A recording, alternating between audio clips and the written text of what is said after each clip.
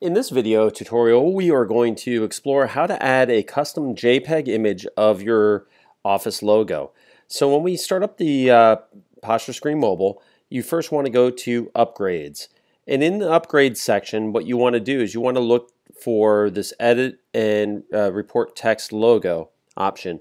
You must purchase this to unlock the feature. You can see right here it is already unlocked. So to proceed, we go into Settings.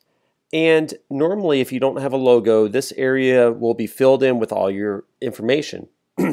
However, a lot of people ask to have a much more aesthetically pleasing image that you could design in a JPEG. So this is what this feature is for. The optimal dimensions would be 300 pixels by 60 pixels in a JPEG format. All you have to do is get that image, that high quality image, loaded to your camera roll. And then all you have to do is click Photo Library, and you browse to where that is and click it. And here is where you could resize it if needed, but I'm going to leave it as is, and I click Save.